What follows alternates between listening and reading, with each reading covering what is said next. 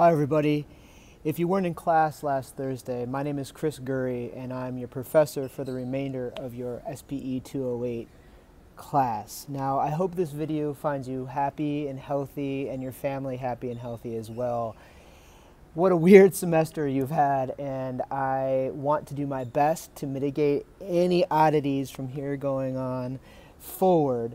This video is just a brief check-in about how our class will run post-spring break. By now you've heard that UT is moving its courses online, and in our class, Speech 208 specifically, we will still have the unique introduction speech due the week after we get back from spring break.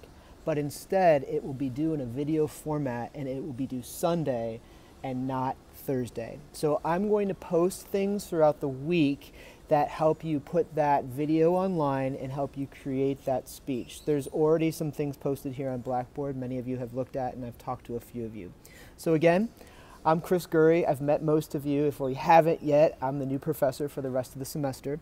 I acknowledge you've had a unique experience this term, and I hope I can make it a good one from here on out. We will be moving online because of the coronavirus, but we will do our best to make sure there's integrity in our class and you get the most out of it. So for now, stay safe, and I really look forward to seeing many of you soon.